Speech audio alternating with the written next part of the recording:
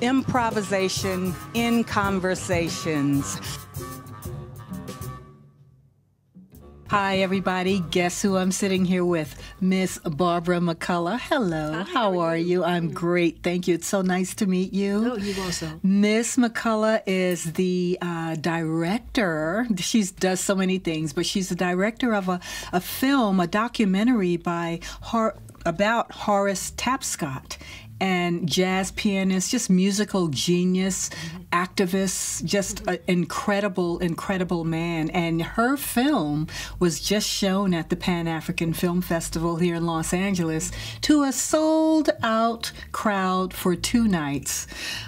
Congratulations, first of all. The film is called Horace Tapscott, musical Griot.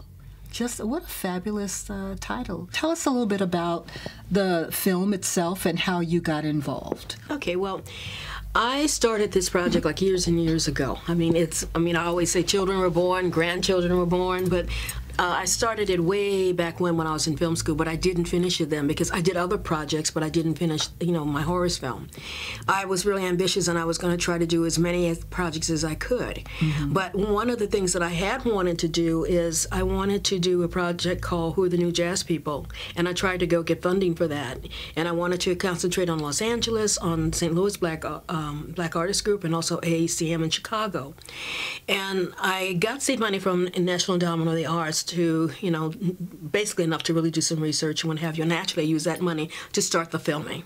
Okay, and then additionally, what motivated me was people had known Horace, and Horace's life was sort of loosely portrayed in a film called Passing Through by filmmaker named Larry Clark. Okay. And, I didn't even know to what extent Horace was involved in that until I was at a film festival in Italy, and I happened to see the film. But Horace had an aneurysm.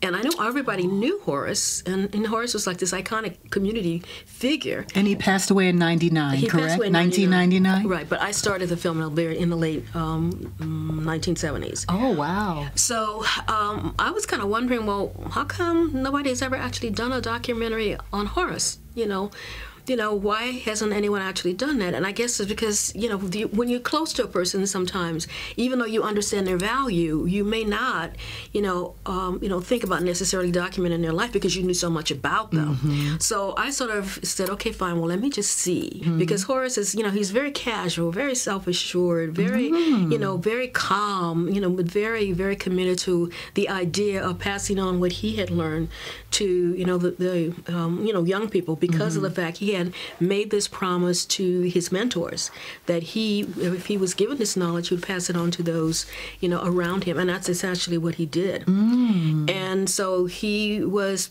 playing the music of African-American composers, including his own music. Wow. And this is what, basically he played.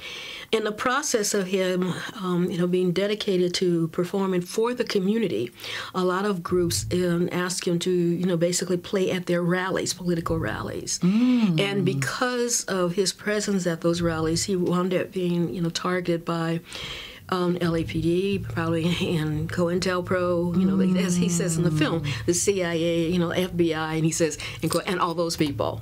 Oh, wow. So he was blacklisted. Yeah, he was blacklisted. And his albums, kind of like disappeared. His promo albums disappeared from the radio station.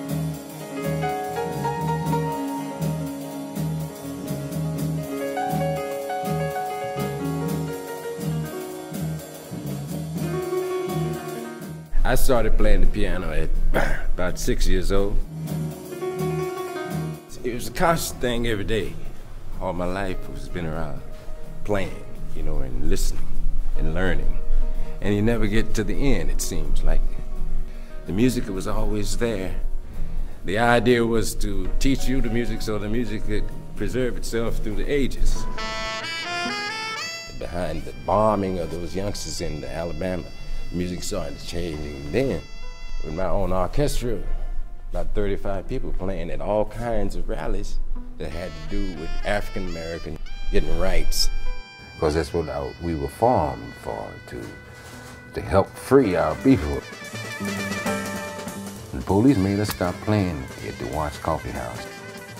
They broke in the back door, their shotguns, said, stop the music. I said, what?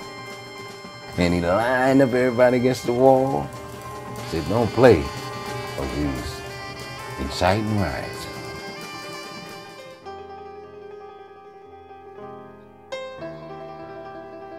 It never stops. That's what's so exciting about being in the music. And as long as you have the opportunity to put it over the best way that you know how, I mean, it's coming out of you, then it has a cleansing feeling about it as well. Sometimes it don't make you a lot of money, you understand? But it does make for a life that if you had to live again, you'd probably live it the same way, you know?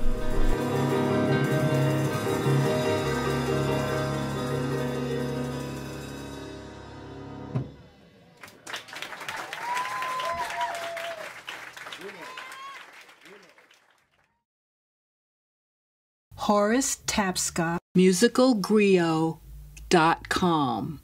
Go to that address and learn all that you can about this film. And if you're interested in possibly doing a screening, then please reach out to Barbara McCullough via that site, and she'll talk to you.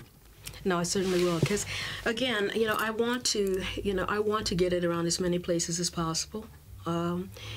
And I'm glad that I've had the opportunity to screen it twice at the Pan-African Film Festival.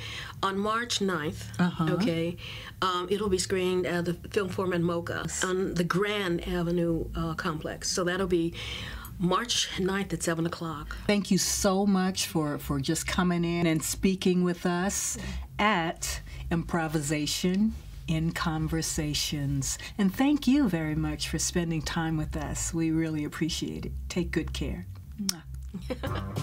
Improvisation in Conversations.